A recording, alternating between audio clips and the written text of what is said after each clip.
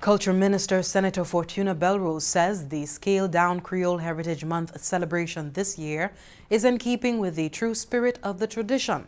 As she appealed for adherence to the protocols during the observance, the minister says keeping Jeune Creole celebrations within the family unit is consistent with Creole heritage promotion. Details in this report. The pandemic has impacted the way cultures all over the world observe customs that draw mass crowds. Disconcerting yet necessary postponements and cancellations of traditional events are being made to mitigate COVID-19 transmission risks. Fortunately, organizers of Creole Heritage Month here in St. Lucia have found a way to observe the 2020 celebrations in adherence to national protocols by targeting the cornerstone of society, the family unit. Jeune Creole Lakainu is this year's event theme, encouraging residents in St. Lucia to celebrate with their relatives.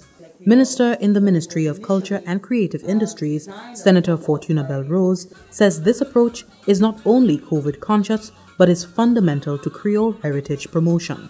If you know the history of Jeune Creole, when it was initially designed and thought of by the Folk Research Center, what the plan was always to reach the point where families embrace this, and the true spirit of community came through.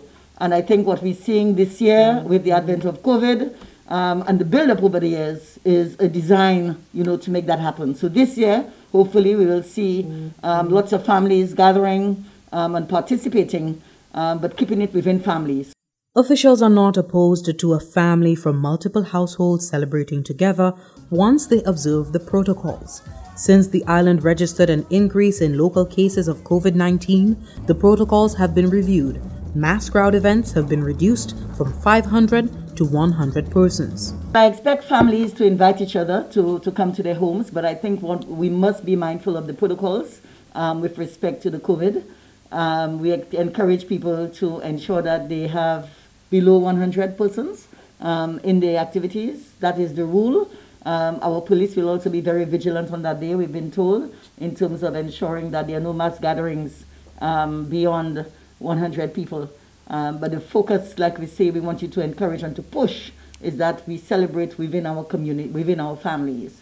So it is not unusual for a family to move from Soufrière to Vieux-Fort to Dennery to go and celebrate with their family, but we want them to keep it within the family and maintain the numbers. Complementing the family-sized Jeune Creole celebrations, Creole Heritage Month organizers are now also rolling out a slate of virtual events and activities to promote Creole heritage in St. Lucia.